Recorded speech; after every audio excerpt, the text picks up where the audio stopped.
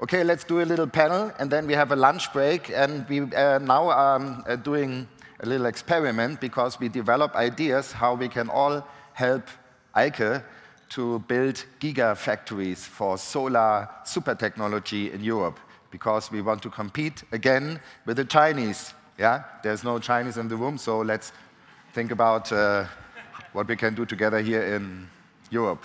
Okay, Christian and Alois, please join. What about the seating arrangement? I think, Eicke, you need to sit next to me. I think then next to you is Lars, and maybe Christian, and then Alois. Yeah, what do you think about this? Good? You don't need a clicker?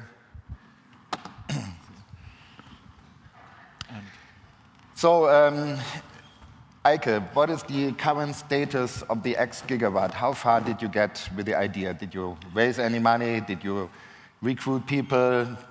How much commitment do you have from people that you know? Well, as a matter of fact, we started this whole venture in fall of 2013. In the first half year of 2014, we created a very competent corporation based on 3 research institutions, Fraunhofer ISE, INES from CEA in France, and CSEM from Switzerland, with industry partners mainly from the supply side and with a very strong industry partner from France. But then in August of last year, a horrible thing happened. This industry partner from France, he has a core business in the nuclear industry.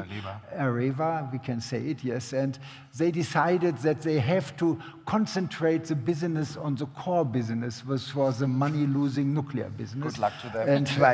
And cut off their legs in photovoltaics. So since that time, what we are looking at very hard is a key industrial partner. You know, we have many leads to investors, many interesting investors, but most investors say if you want to go to a gigawatt factory, you need to have a strong company, a company like Bosch and Siemens, and I can use these names because they are out of the opportunity space right now.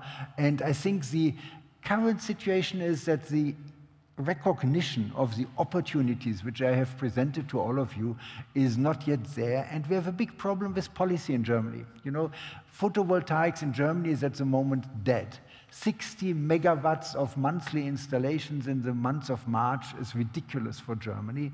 The reason for this is that the current government is afraid to really promote photovoltaics, because before there was a call, this is too expensive, we are paying 6 cents per kilowatt hours for this EEG surplus.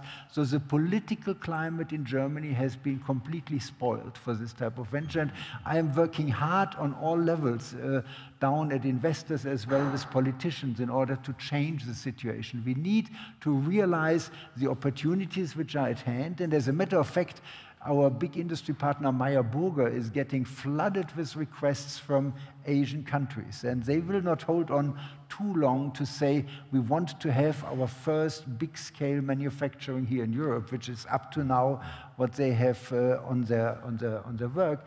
And at the moment, the plan is, instead of making an X gigawatt pilot production, Meyer Burger is promoting the rest of the technology development to have it ready. And then we are still ready for a gigawatt scale factory in Europe, but they will be as well ready to sell into other countries. So it's not yet solved. Many, many interesting leads as well to Near East as well as to the United States, because there are investors who are thinking in different ways than the people here influenced from our negative public policy. But we have to see it. I fight very hard, I can tell you that, and I present, this IEA S-shaped curve. When I saw that first, I fell from the chair, because I had never looked at the numbers in this way, and I think it is really, really stupid if we don't grab this opportunity right here in Europe. And I'm very happy in the interaction with Lars, because you see, investors are not so excited about the next generation of crystalline silicon PV technology. So they are much more excited about completely new approaches. So I think we are going to team up more strongly to go together to Brussels and to really bring both in. You know, on the one hand side, the manufacturing of today's top-end crystalline silicon technology, but providing as well the basis for real production. And this is the key issue. Europe cannot live with doing only R&D. We need to have large volume production here in Europe, and this is what we have to fight for. Christian, what do you think about the idea? Do you think we should do it?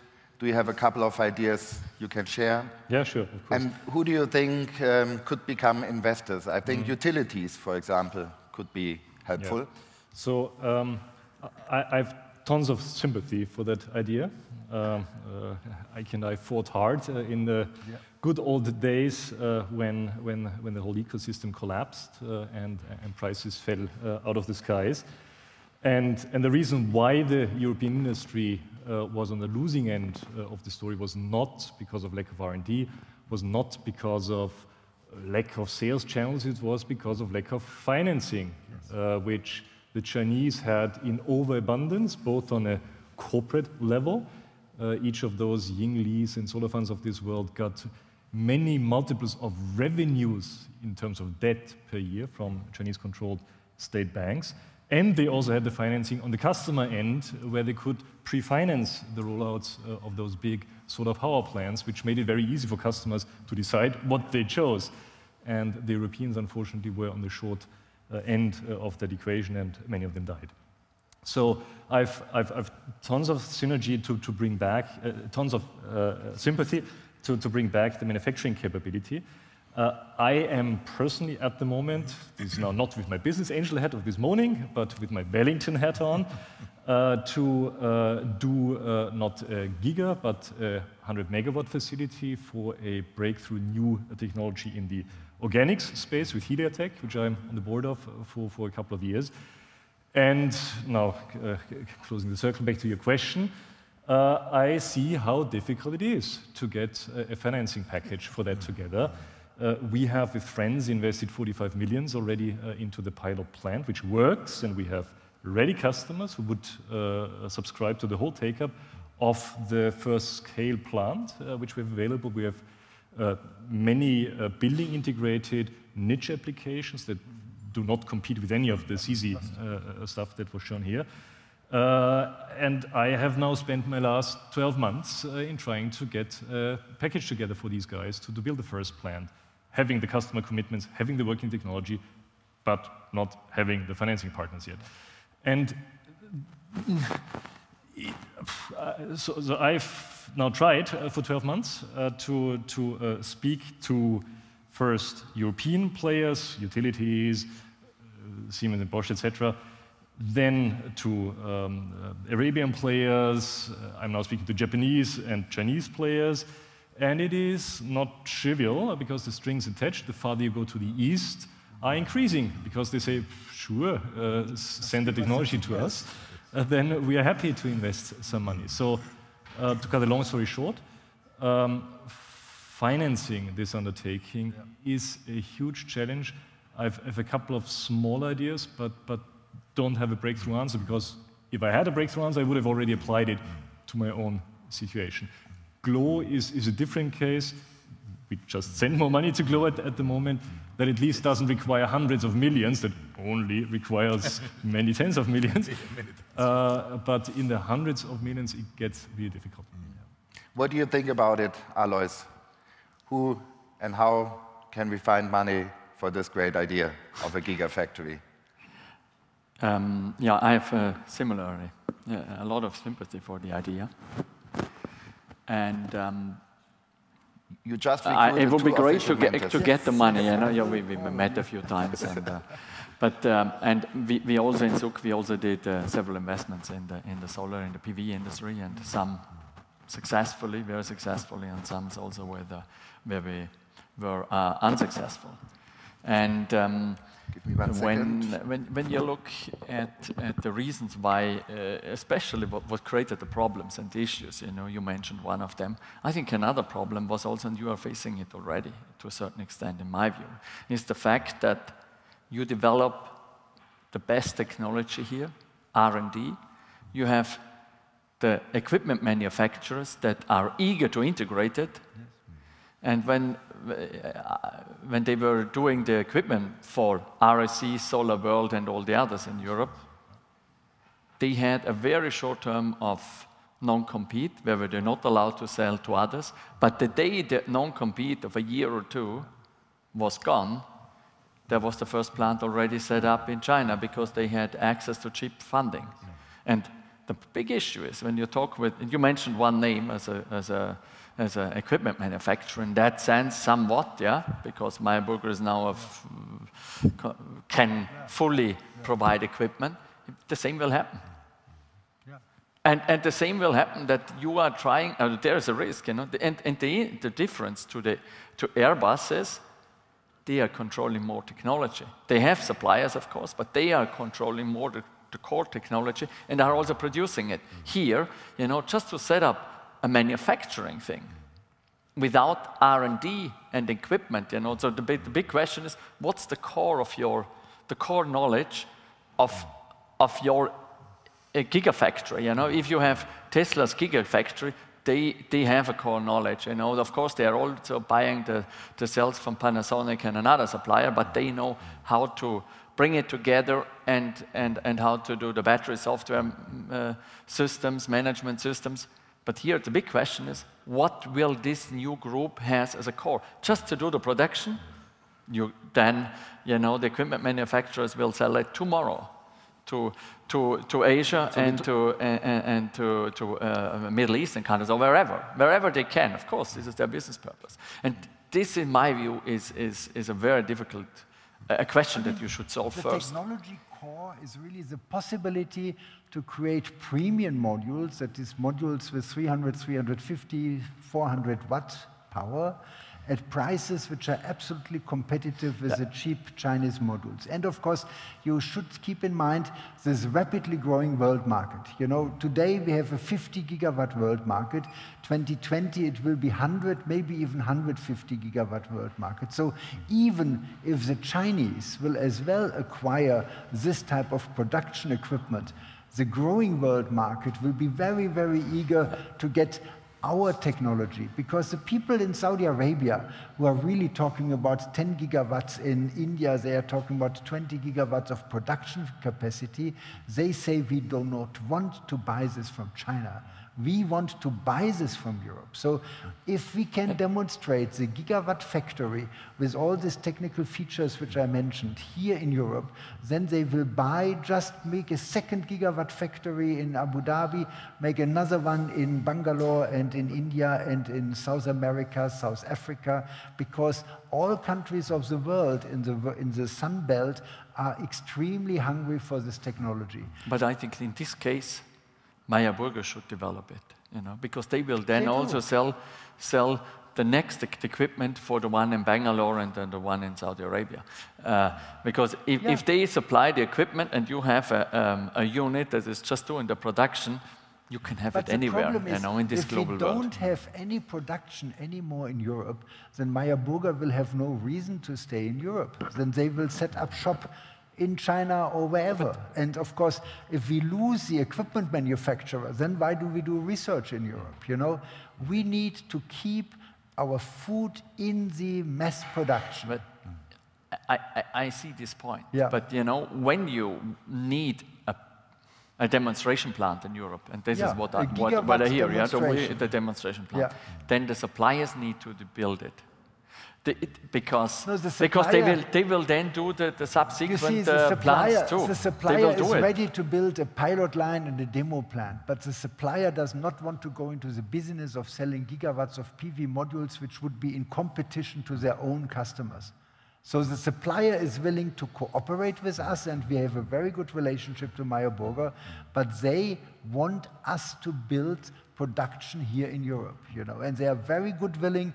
but absolutely But you see clear. the dilemma. Huh? There is absolutely, but here the boundary condition is really the further rapidly growing market, because one thing is clear, with each cent per kilowatt hour, electricity prices going down. Now 5 cents per kilowatt hours have already been quoted. Soon it will be 4 cents per kilowatt hour.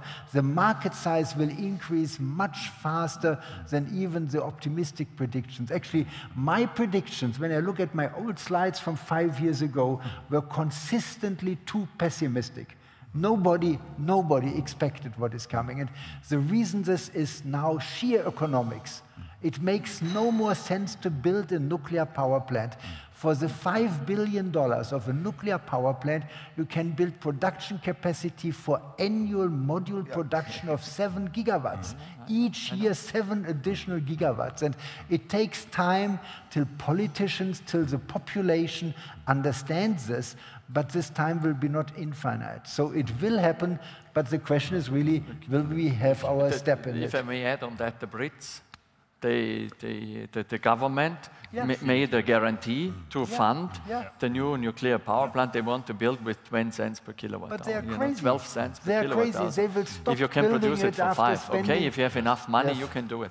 They will not Let's finish. listen But to anyway, Lars they want for to a leave the second. European Let's Union. listen to him. I Can I think make he a has a comment great to this? idea. I think now we're talking to the top end of the production, really, to make Europe competitive in really producing on a very large scale. But I think it's important that Europe also thinks of the need to create new technologies, new companies producing the materials, the key and enabling technologies. And I think one aspect that should be talked about in this community as well, the need to have facilities where, say, young companies can develop from coming out of the research environment and without risking to go bankrupt, have easy access to facilities where they, very favorable terms, can use advanced equipment, and also having long-term, maybe some evergreen fund that will support during these difficult years, and then wait until, the VCs will say, this is worth for us to pick up and take the final route or to the final for this huge production. Yes. So I think one shouldn't forget that part. If Europe doesn't continue to produce new technologies and companies delivering these technologies to the high end, then we might come short anyway.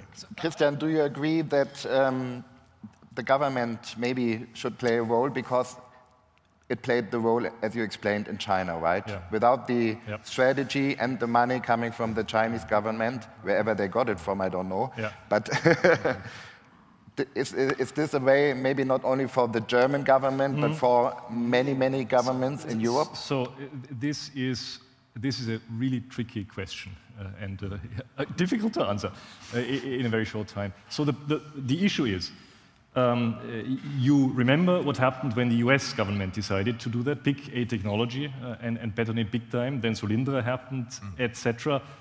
Big mess. What the Chinese did was they invested in turnkey technologies that were proven out by Q-cells and by SolarWatt and by REC that they worked. So there was zero technology risk. And that was very bankable in China, and that they went after. What we are discussing here is a very advanced technology that, yes, will have been proven out on a smaller scale on pilot projects, like with Heliotech, where we have a pilot production working, everything fine. But the step is to upscale this and to pay for the upscaling.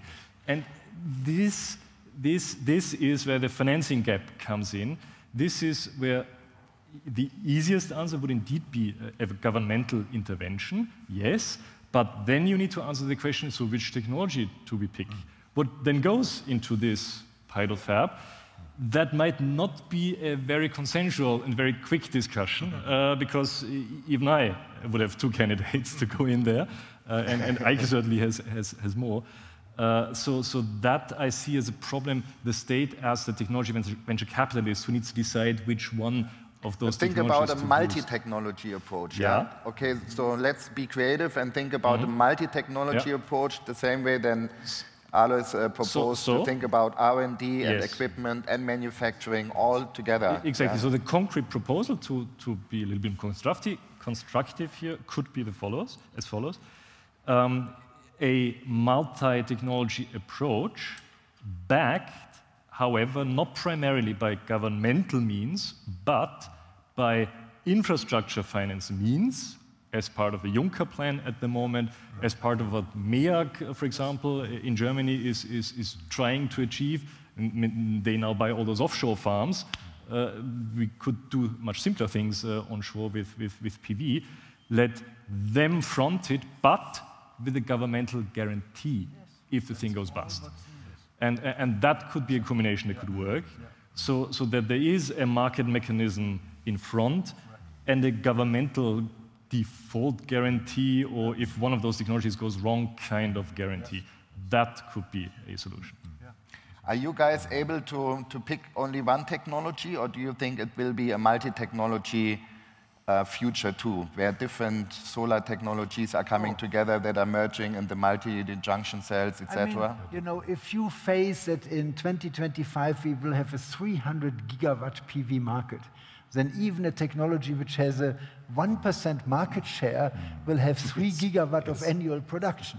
So in my view, harvesting solar energy will have a wide spectrum of competing technologies. And the technologies then have the chance to compete, and the winners will win, you know. I showed you the concentrating PV technology, which is as well at a market share. It's already much, much bigger than organic PV, but it is still nothing compared to crystalline silicon PV. And all of these technologies have a place in this rapidly growing market. And then there will be the race and the technology shakeout. But I could well imagine that in 2050 it will be all organic PV. You know, if we find the molecules to absorb the light and to convert it with 20% efficiency, long-term stable, then we will be out. But we cannot predict this, and we cannot wait for this. So we develop the technology, and if there is a major technology shake-up, it will happen, and we have to provide the opportunities for the shake-ups. That's the key issue, and I fully agree with you. Credit guarantees, where the first credit and due diligence is done by commercial entities, but when they say, yes, we are ready to fund, having then a backup guarantee, maybe only of 50% of the investment. Why not? That would already be a very powerful tool to help us all. Christian, family offices. We're helping you at Heliatech. That's true. Stefan Quandt, right? Stefan Quandt has invested last year. And I think we have some rich families in various countries in Europe. Imagine we bring them to a table, make a nice Ecosummit family conference, for example. let's, however, to spoil this a little bit, let's, however, not forget about the quantities of money we are talking here. Yeah, this is not 10 million. This is not 100 million. This is a lot more. This is a couple of 100 million we are talking here. And that is non-trivial. At Heliatech, I only would need 40 million externally to build my at-scale fab. And we have a couple of family offices on board, as you just said. It's not so trivial for them to cough up that kind of money. What we would need is 4 investors at 50 million each, you know, to have the 200 million equity and the 200 million debt that would work and that would do it. So 50 million is still within reach in all of these possibilities. Did you already have direct contact with big industrial families in Germany and outside of Germany? Yeah. Wallenberg, we heard yesterday, for example. Yes, I contacted Stefan Quandt, whom I know personally very well, because of his SolarWatt engagement. But at that time, he was not interested in another PV, so you must have hit him at a better time, you know. Yes. And it's all about people too, right? Do you think that the CEO of SolarWorld can be a driver? Frank Asbeck, I think is his name. Or is it, I mean, existing entrepreneurs in the solar industry, or will it be new people? Yeah? Will it be young people you find at your cool university that have this vision that can become a, I think we need an Elon Musk type of person, probably not only one, but several. but I mean, Elon Musk is a fantastic guy, fantastic, but he lived in a fantastic financing environment. Not all of us have sold PayPal at the right time for $1 billion. Not all of us could afford to invest hundreds of millions of our own money during the difficult phase when nobody would have given him money. Not all of us benefit from a stock market that is attributing a valuation to Tesla and to SolarCity, which is hard to explain for conservative people like me. So the entrepreneurial qualities we have in Europe, and Frank Haswig has shown that he can survive very hard times. We have had other examples, also within Q-Sales, of people that could easily step into the game. It needs a bit more than just that. It needs the financial tailwind. But I would say, really, generally speaking, here in Europe, the willingness to take risks is much less developed than in the United States. In the United States, the general rule is a VC company funds 10 companies, and if 2 of them are successful, they are happy. If 1 of them is a PayPal, they forget everything else. So this is the general attitude. Here in Europe, I think any failure of a company is horrible, and frequently the founders were forced to put in their own money and mortgage their house and this kind of things, and this is a disaster story, you know. So this easygoing Palo Alto, Page Mill Road style, where they say, okay, looks promising, here's the first 5. I got $9 million for a PowerPoint presentation, as a matter of fact. You know, I had never produced a solar cell, and I got $9 million for 50% of my company. It still exists, Silicor, $200 million total investments, and we are waiting now for the moment that the PV market is going up so that we need additional silicon capacity. At the moment, we have the same oversupply of solar silicon as of the PV panels. But it still exists, and the plan is to make in Iceland solar silicon manufacturing. But I tell you, it's all timing, it's sheer luck. There are maybe 10 Musks who are never getting famous because they're never 100 probably. Let Lars, and then you. Add one little aspect of bringing new technologies into the PV industry. I mean, if Europe continues to produce new technologies, produce very well IP-protected technologies, I think the risk is smaller that we will just easily disappear. I think that the stability of keeping it in Europe would be larger, actually. There's another aspect of actually bringing also completely new but powerful technologies to the market. But take the example of Soitec, which has put our technology of the high efficiency to market, and Soitec made some major problematic decisions. I was very much involved in this in California with a big project, and then the Soitec stockholders said, enough money spent, we don't want it. And I must say the most promising investors at the moment in discussion come from Asia. You know, so we are at the moment in the big danger of losing this technology because no investor in Europe is willing to put up money into such risky technology. If we build up this gigafactories in Europe with Asian money, well, that's not really the solution that we are looking for. No, that's right. Alois, what? Probably I was more listening now, and I think with regards to willingness to take risk, I think the European venture capital industry was willing to take a lot of risk between 2004 or 2003 till 2010 in these 7 years. And you know, there were a lot of companies that were funded and didn't survive. And many had, technology-wise, you know, you mentioned one reason. The other reason was, you know, I think for such a concept, you need to solve this dilemma. You know, you cannot develop a technology company here, have not the core. It's different in your company, yeah, of course. But if it's a gigafactory in that sense for PV, you need to solve this issue first.